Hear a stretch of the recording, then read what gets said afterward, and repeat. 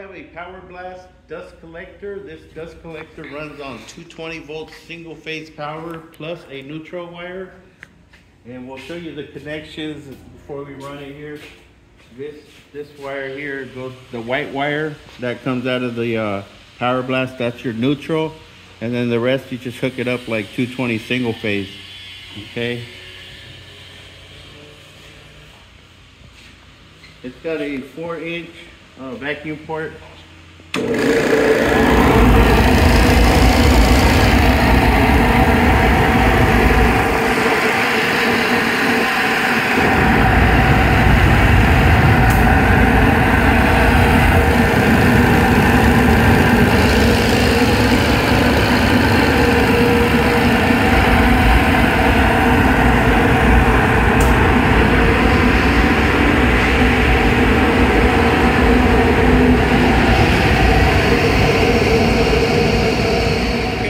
To release your debris can, you just got to push this down, but you want to be careful because it does kind of spring down real fast.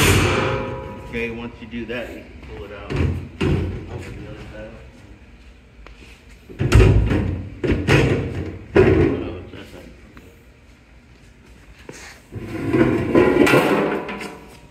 Okay, that is the Power Blast dust collector.